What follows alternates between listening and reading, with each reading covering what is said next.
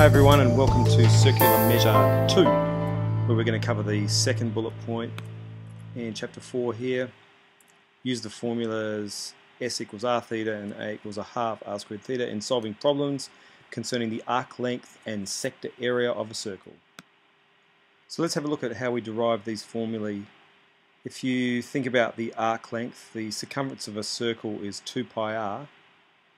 So if you just take a part of that circumference, and we're talking about an angle theta, the Greek letter theta in the middle, then the fraction of the whole circumference that we're talking about is theta over 360. That's the fraction, the whole circle, times by the whole circumference here, 2 pi r.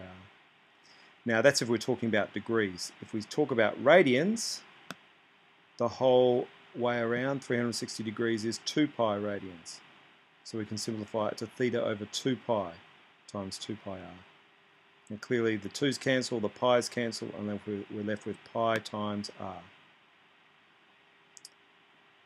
Similarly, if we look at the area of a sector, so that shaded area on the left there, A, is the area of a sector of a circle. So we've got theta over 360 times the area of the whole circle, pi r squared. That's if we're talking about theta in degrees. If we switch to radians now, we can write the formula like this. Theta over 2 pi, because 2 pi is 360, times pi r squared. So the pi's cancel, we're left with theta on the top, r squared, and 2 on the bottom, which we can simplify to a half r squared theta. That's if we're talking this angle in radians. Okay, so that leaves us with these two formulae here. The length of an arc, S, is the length of the arc, is equal to r theta. The area of a sector, A, is a half r squared theta. Really important, can't emphasize it enough, that theta here is in radians. Okay, it's very important. So when you use these formulas, you have to remember the angle in radians.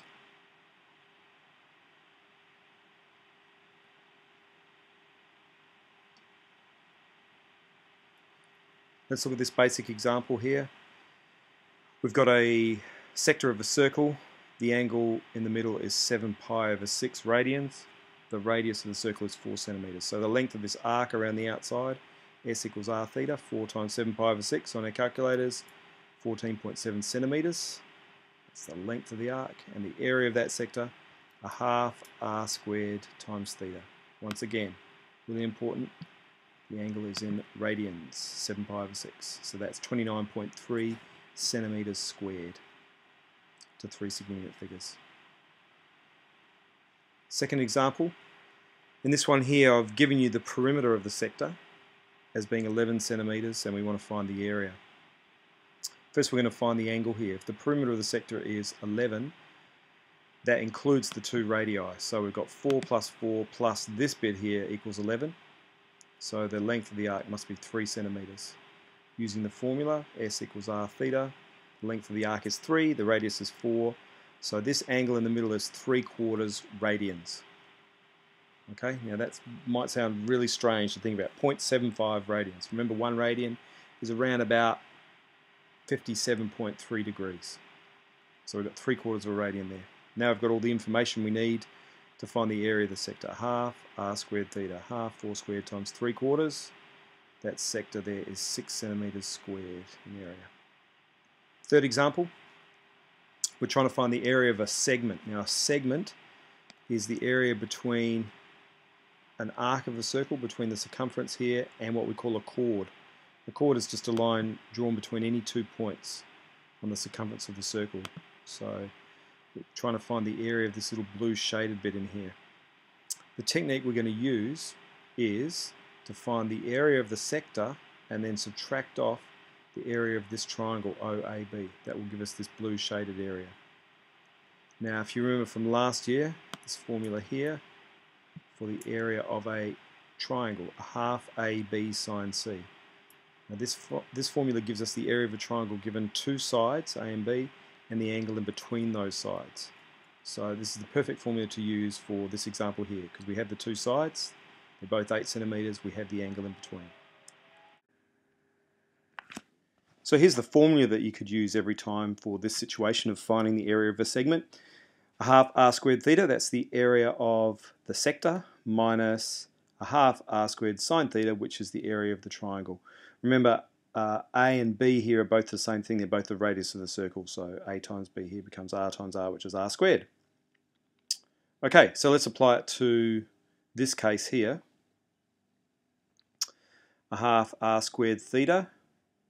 Notice I'm writing the angle here in radians, because this formula here for the area of a sector is just in radians.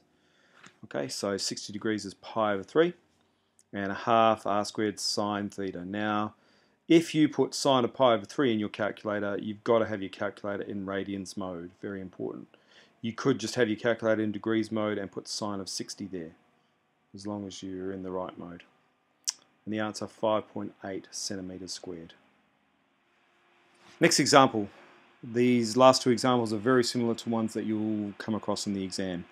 So here we've got a triangle OAB. We've got AC here, which is part of the sector of this circle, OAC. So in other words, OA and OC are the same length, they're 10 centimeters. And we want to find the area and perimeter of this shaded region here. And it also wants us to give our answer in terms of pi and root 3. So not to 3 significant figures, but we want the exact answer here. For the shaded area, what we're going to do here, of course, is work out the area of the whole triangle and then subtract off the area of the sector. Hopefully you can see that that's obvious here. So in order to get the exact values here, we just have to look at this triangle over here. Now you're going to come across this in the next chapter on trigonometry, but just have a look in this triangle now, which will help you get the exact values. If you've got a calculator that gives you the exact trig values, you don't have to worry about this, so that's great. But if you don't, this was coming up later, so don't be too disturbed if you don't know. Okay, so the area of this triangle OAB is a half base times height. The base is OA, which is 10 centimeters. The height is AB.